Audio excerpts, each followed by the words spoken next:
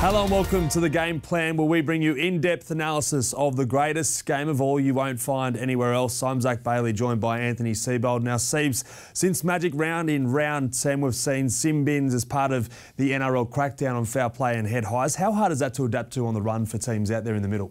Yeah, it's quite disruptive to have a number go off the field, and I think teams will be starting to practice that at training with their game scenarios, and it is a skill. You know, it's an art to play with 12 players on both sides of the football. So I think you'll see more and more teams have to adapt to it, and as I said before, they'll do that at training. All right, we saw a couple of games impacted by sin bins over the weekend in round 14. Let's start with the Titans-Roosters match. Firstly, from a defensive perspective and how the Roosters dealt with it. Yeah, okay. So one of the things you'll talk to your fullback about is plugging in the line. We've spoken about that, in a couple of episodes this year. So most fullbacks will defend in the front line when they're defending their goal line, and you'll see it more and more when teams are down to 12 defenders. The fullback will actually stay in the line pretty much for the whole set. So again, on the weekend, one of the things I saw was Joseph Manu, who was playing fullback for the Roosters against the Gold Coast Titans. He was plugging in the line, so you'll see him there at a defender on the left-hand side for the Roosters, and he'll spend that whole tackle in the line there. You'll see him there. I think that's Fogarty in the number 7 for the Titans, who passes a short ball. Manu stayed in the line to give them that extra defensive number because they had their hooker in the sin bin. So again, as it plays through, one of the things that Joseph Manu could have done a little bit better, he did a good job there, but one of the things he could have done better on the next play is actually be an A defender on the long side. So what you'll see here is there's only one attacking player for the Gold Coast Titans, and there's actually 4 defenders all on the short side there for the Roosters. So one of the things that is difficult for a fullback is organising the defensive line with their numbers and their splits when you go down to 12 men. So if you're Joey Manu in this exact play, do you want him just to be standing wider or get one of these guys on the short side pushing over? Yeah, well, there's Joseph Manu there as a fullback. He's on a short side there. So what I'd like to see from Joseph Manu, just to thicken up the long side, you'd like to see him plugging as an A defender on the long side rather than the short side when they go down to 12 men. So he's also normally playing the centres, not necessarily a fullback. Yeah. So would that impact this scenario as well? He might not be used to being in this scenario. As you said, Ben Marshke's off for 10 in the... Yeah, so most of,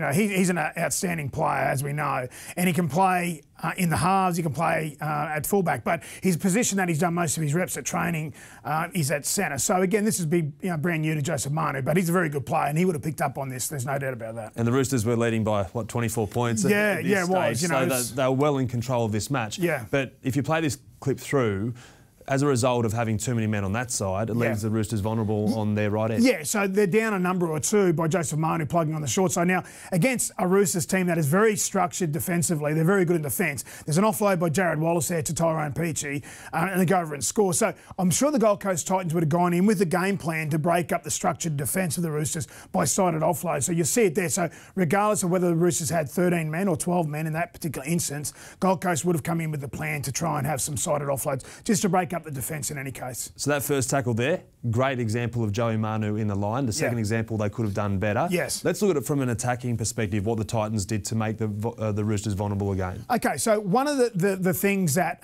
teams often will get in the tendency of doing is when there's a defender down in the opposition team, they want to try and go from side to side because they think we're going to get an overlap here. But in actual fact, the most effective way and most efficient way to attack against 12 defenders is by playing from shorter field position, because then the fullback actually has to be really accurate with his line organisation. So in this particular instance here, you'll see that there's 1, 2, 3, 4, 5, 6 Roosters defenders pretty much on the left-hand side of the field. So there's only 6 defenders, marking the long side. And as it plays through, what happens is there's Joseph Manu in the line here. He's defending as an A defender, as we said, on the open side, so I'm sure that message would have gone down from Trent Robinson. But as they play through, they stress the line by not trying to go sideways, but by playing through the Roosters there. So you'll see a short ball to Brian Kelly inside Joseph Suwali's shoulder there. And as I said before, you want to play from shorter field position. And what it does, it stresses the fullback with his defensive splits. So it's not necessarily going from sideline to sideline, but it's starting, as we spoke about a couple of weeks ago here on the game plan. Teams will get to a certain position on the field, whether it's to the left post or the right post, and that's where they want to attack from. Yeah, so then the fullback has to organise his defence. Does he leave 5 defenders on the short side? Does he leave 4 defenders on the short side? How many defenders does he get on the long side? And as you can see, by the Titans playing from a little bit shorter field position and going through going through the Roosters rather than trying to go from side to side. That's had the most impact on the weekend when they scored 3 tries. And that's the key, isn't it? It's not necessarily going, hey, get it to your winger and let him do all the work and go on the outside. It's about getting and creating that space in the defensive unit and just finding on the run where that hole is. Is that right? It is. It's making the fullback have to make a decision. Is he going to put 6 defenders on the long side? Is he going to put 7 defenders on the long side? How many is he going to put on the short side? Will he lock down his short side first? What will he do? So it's really difficult for a fullback, and the fullback is the captain of your defence. So when teams go down to 12 defenders, it's a really challenging role. But as I said, you want to play from shorter field position from an attacking perspective. What's the trend you've been seeing in recent weeks, and especially over the weekend, when teams are attacking from further out, not necessarily on a goal line, because we've spoken about in recent weeks that when a team is attacking a goal line or when a team's defending their goal line, it's easy to plug the line with the fullback. I'm guessing they can't do that when it's no, they can't do that when they're 60 or 70 metres from from their own try line. So one of the things I've seen is this: so teams will get the 4-in defender, so that's normally an edge back rower involved in the tackle. So I'll give you an example from Saturday's game, Titans versus Roosters. So Angus Crichton here, he's the 4-in defender. He's the left-hand side edge back rower for the Roosters. Very good defensive player, and they get him involved in the tackle here. So there he is in the tackle, and what Gold Coast Titans will do now is they'll get on the keep going. What coaches will call playing up the short side. So you'll see here there's a halfback, there's a centre, and there's a winger. So there's only 3 defenders on the keep going. So get the 4 men in the tackle and you'll create momentum by going up the keep going side or up the short side. And you'll see Fogarty there coming back through the middle of the park. But that's where I see the biggest trend in the game. Teams attacking against 12 defenders, playing from short field position and getting the 4-in defender involved in the tackle. So there we saw Angus Crichton on the back foot. Is the key in that play getting to him fast and getting a quick play of the ball so you have that momentum? Yeah, you want to create momentum there. So you get him, get down, play the ball, and then you get on the up. And that's what good halves and good teams will do. They'll get the 4 men involved in the tackle and get on the keep going side, because as you saw there's only 3 defenders on the keep going. So it's easy to make metres, momentum, and even cause some line breaks as well. But the biggest thing you'll get momentum. In the main game on Sunday as well, the West Tigers against the Parramatta Eels. Both teams were affected at times through sin-binning. Let's see how the West Tigers were affected when Sean Bloor was in the sin-bin. Yes, so the trend continued, Jack. So again, I was paying particular attention to what teams are doing, and you'll see in this particular instance. So there's Leilua, the number 12 there for the West Tigers. He's the edge back rower. So he's the right edge back rower for the West Tigers team. They get him involved in the tackle here. So the number 12 there, that's who you're looking at. And what Parramatta will do is they'll get on the keep going side here. So he's again the 4-in defender. Yes. So he was sucked well in field then. He was, yeah. Again, they're defending with 12 men. So what happens is they get the 4 men involved in the tackle, and Leilua has to try and win that tackle and try and slow momentum down. But what you'll see is this. You'll see that there's only 1, 2, 3, 4, 5 defenders on the keep going side. So normally from that field position there, teams would have 6 defenders when they've got 13 men. So again, you get Leilua involved in the tackle and Parramatta get on the keep going side and they create momentum.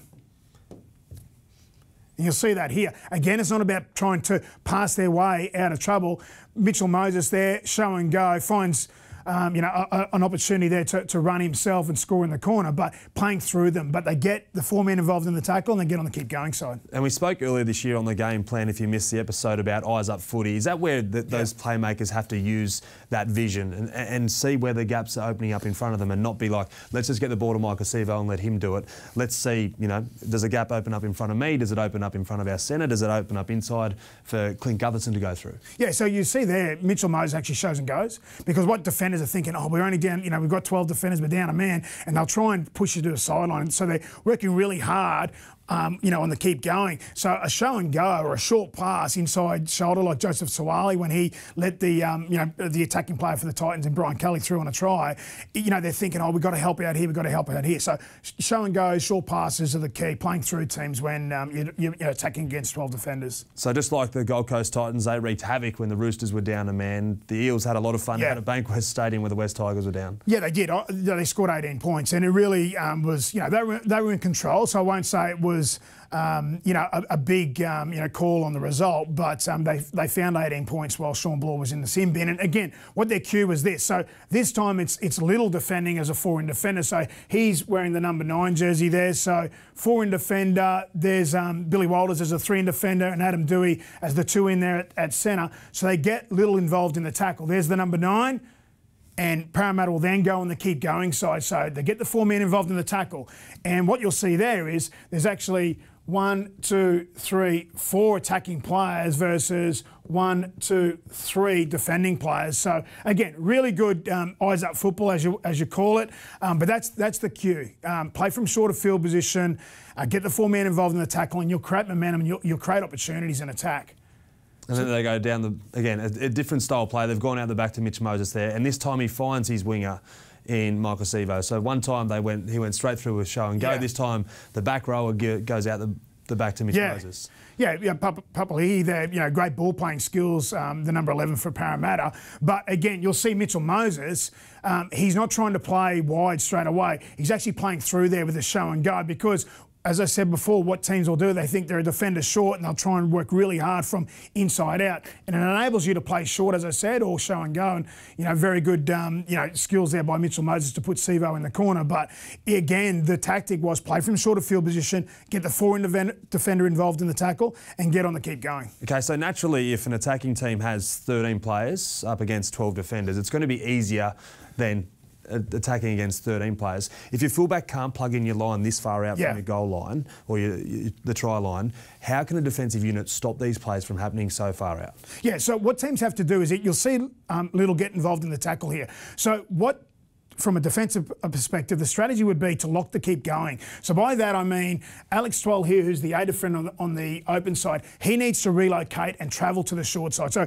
coaches will call that flip. So we need to flip a defender because what you want to see is 1, 2, 3, 4 defenders on a short side rather than just 3 defenders. And what happens then is it becomes man on man, and you can actually handle that that threat there on a keep going side from the Parramatta Eels. So you lock your keep going side, and then you lock the front door, which is your A, B and C defenders on the open side. Now, if they want to try and play out here, Zach, they can play out here, but there's a number of passes, long passes, to have to try and find that space. So teams will want to play from shorter field position, so lock your keep going and then lock the ruck spacings as well. So as you mentioned there, let's just break it down a little bit further. So Alex Twell comes to this side. That leaves yourself a man short. So why is it harder to defend this side, which is less space, than the long side? Because the threat is the short passes, okay? So you'll see Papali'i there. He gets down the keep going side. Mitchell Moses wants to try and play on the up often as well. And the key is this here. So these 3 defenders, automatically there's an overlap. As I said before, there's 1, 2, 3, 4 defenders there 4 attackers there for the Parramatta Eels. So it's hard to defend. It's easier to defend the wide open spaces because if they want to try and get the ball all the way out here to the Parramatta Eels winger, they have to pass 2 or 3 passes. There, it's 1 pass. So they've got time on their side. That's what it comes down to. They've got time on their side rather than these defenders here being on the back foot already, not knowing where it's going to go because it's the 1 pass compared to 2 or 3. Exactly, yeah. So 2 or 3 passes, you've got time to push from the inside and fill the space and put inside pressure on the ball players. But in this situation here, as you can see, there's the threat. There's the threat. It's 1 pass threat versus only 3 defenders. And as I said before, how we handle this as coaches, get the short side or the keep going side locked away and then lock the spaces through the front door there, the A, B and C defenders. If they want to try and play around us, good luck to them. And we sometimes hear commentators or coaches talk about using the sideline as an extra defender. Yeah. In this play, how would you do that? Yeah, so how you would do it. So at times you're going to be left with 3 defenders. So what you need to do is you need to sort of paddle in the 45. So rather than see a straight line there, what you want to do is you want to give up a little bit of space. It's the one time where you don't really want to get off your line. So the A defender would, for instance, be in this position here, there, and then the B defender a little bit behind, the C defender a little bit more behind him, okay? And you try and defend it on the 45 and you just give up some metres, wait for your second marker to come. That's how you would shut it down. But in an ideal world, lock it away. 4 defenders versus the attacking threat there. Lock your front door, which is the ABC defenders on the longer side, and good luck to them if they want to try and pass 2 or 3 passes long. So that's the only time as a coach you actually want to see your defenders moving back together rather than getting up. Yeah. So we talk about short size there. You just paddle and give up some time. So it's the only time where you don't want to get off the line because if they get up really hard and aggressive, automatically there's already 4 attackers versus 3 defenders. So you don't want to get off your line hard, come up because they've got the overlap, okay? So they'll just go hands, got the overlap. But if they paddle and buy some time for the second marker, that defender there to come and help, then that's the way you try and solve it. So ideally, gold medal standard, 4 defenders on the keep going side to lock it away, lock your spacings up, ABC on the open side there. That's gold medal. Silver medal is, okay, we've only got 3 defenders, we've only got 3 defenders. Let's use our second marker and let's paddle on the 45 and allow the attack to play. You'll give up some metres, but then you can try and shut them down on the next play. Okay, so teams will no doubt be affected by this in coming weeks.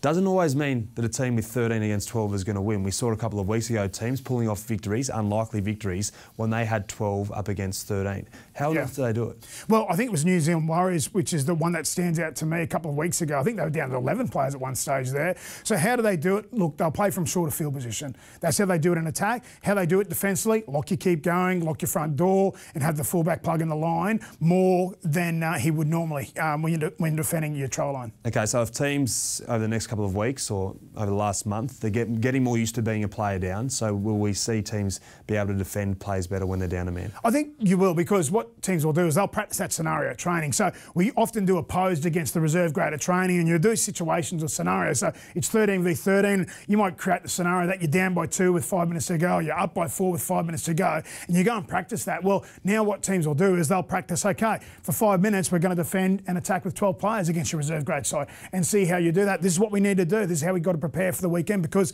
you know what, if someone gets sent to the sin bin, it's not an excuse to lose the game, or it's not an excuse to let in tries. So I think you'll see those scenarios be practiced at training. All right, well, hopefully we see less and less sin bins moving forward. Yeah, hopefully. We want to see 13 v 13, obviously. Yep, Siebes, as always, thanks so much for your analysis. Hopefully you're enjoying all these game plan segments at home, and remember, watch out for these trends when you're watching footy across the weekend in round 15.